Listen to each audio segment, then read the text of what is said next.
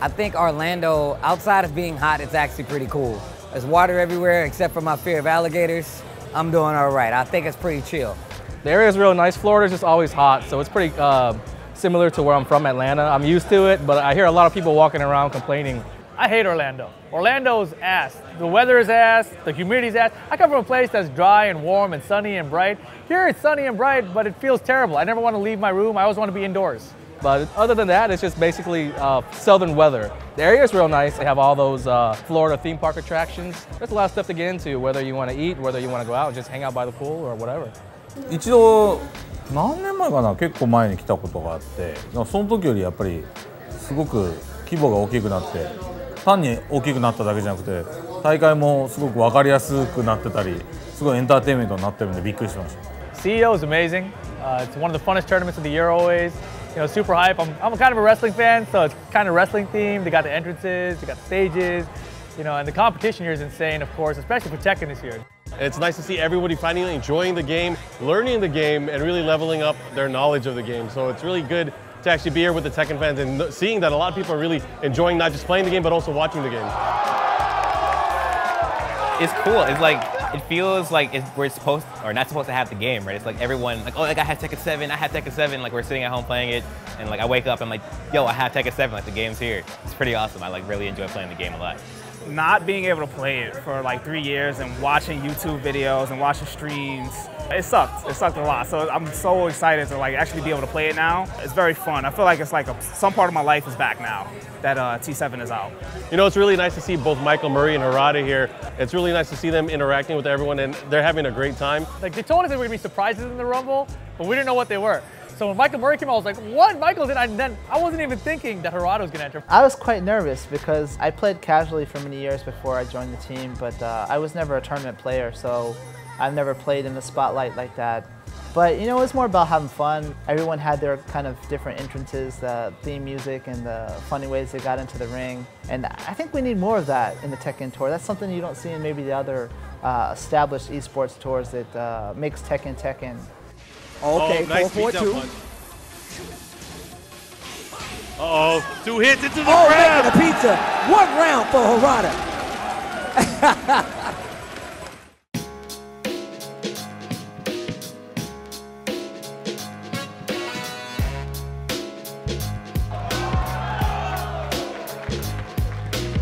So the TEKKEN World Tour is announced, and it's a great partnership that we have going with Twitch to really showcase the community, the community's events, and of course the game itself throughout the course of the year. And it's similar to what you've probably seen through last year's TEKKEN Tour.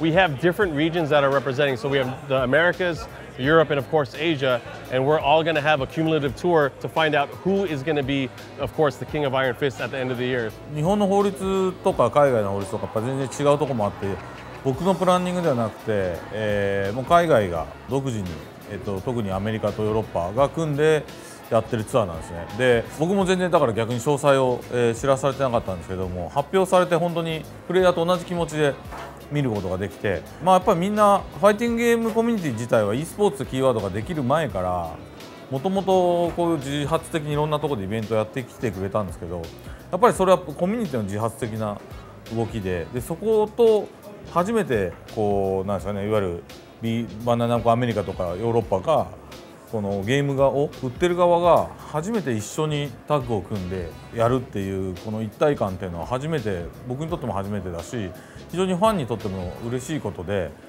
一番多い意見はまだ始まってこれ CEO が第1回目なんですけど、来年も再来年もやってほしいっていう反応が多いので、ちょっとそこはびっくりしました。It's awesome. Like I'm happy to be able to compete in the TEKKEN Tour as well, and it's a lot of opportunities also as like a pro player. Like, or if you want to become a pro player, like this is the time to do it for TEKKEN. You know, there's a lot of opportunities now with this that we didn't have like 3 years ago.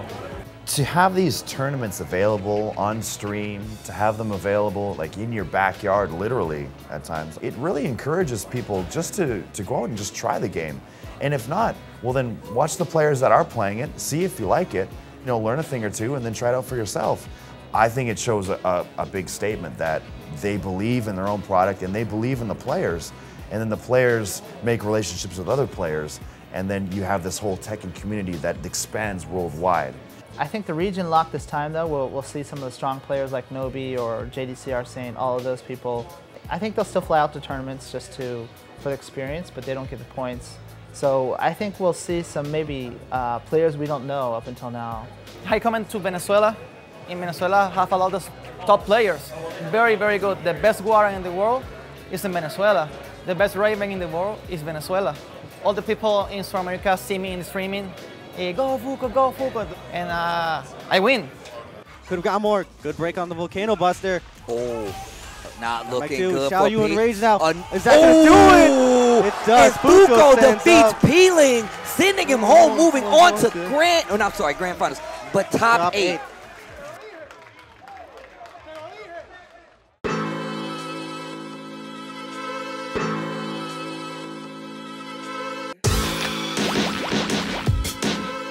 The Koreans, you know, they're still the benchmark. They're incredibly good players despite having the game for so long. Like if they got the game the same time as us, they would probably still be doing just as good. A lot of people consider the Koreans the gods of Tekken.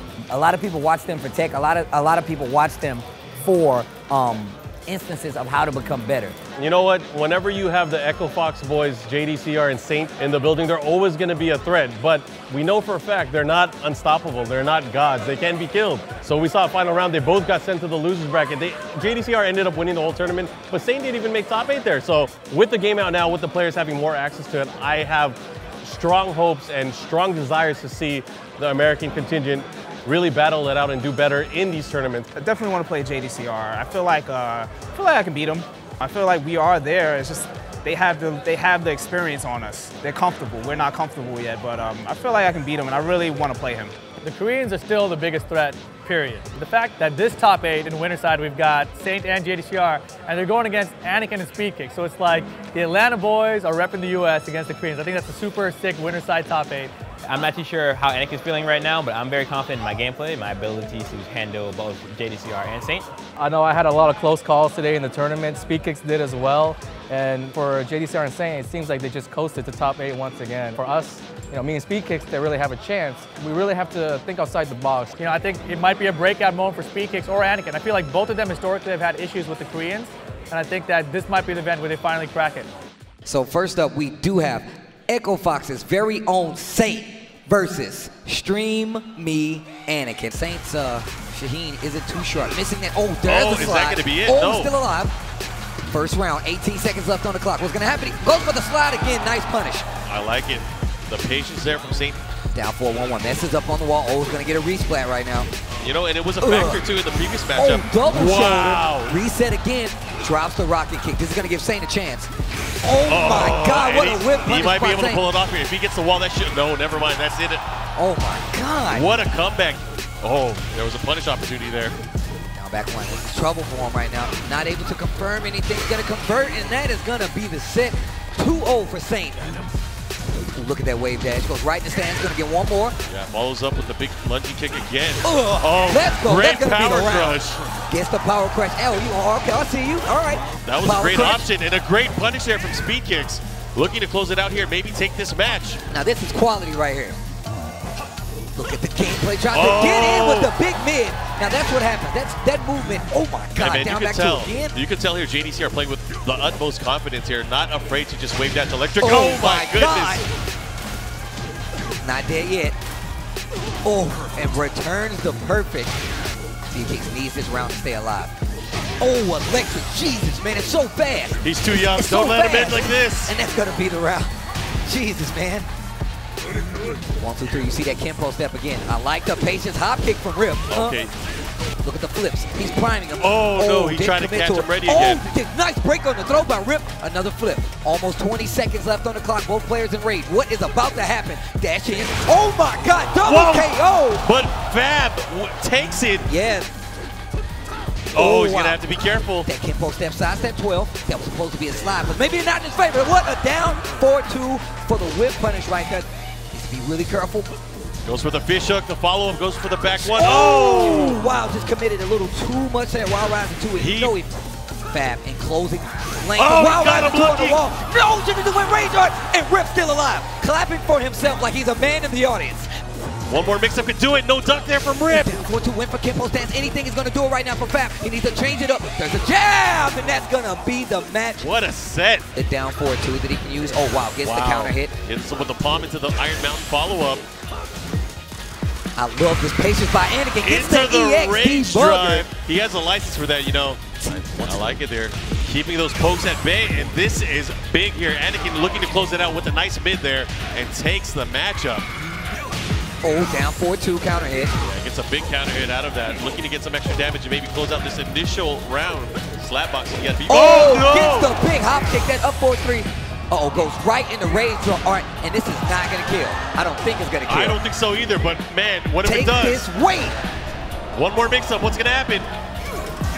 Oh, my God! The delayed third hit. Hop kick. And we're going to a final round. Oh, my God.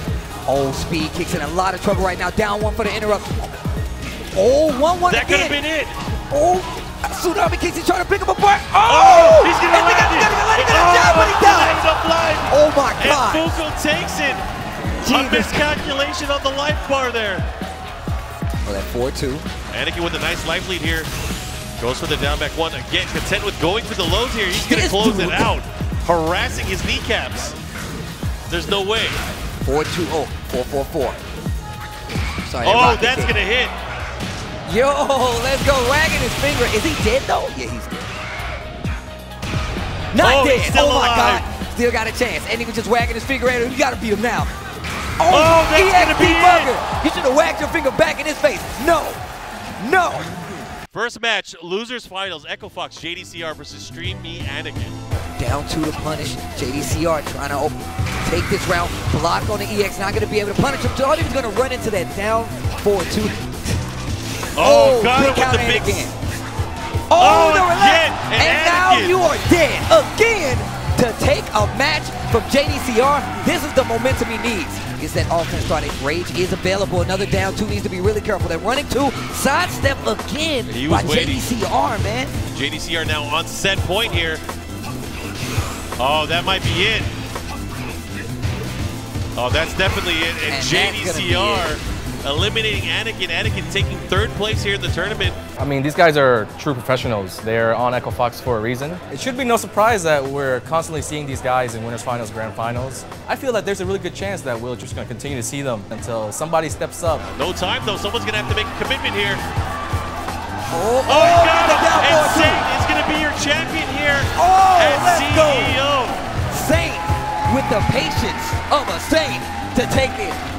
Pretty happy with my result this tournament. I feel like I started off the same way I did last year, where I lost to 2 Koreans, got 3rd, and then went on a nice little run throughout the tour. I'm looking forward to the next event, looking forward to getting a chance at these Echo Fox guys.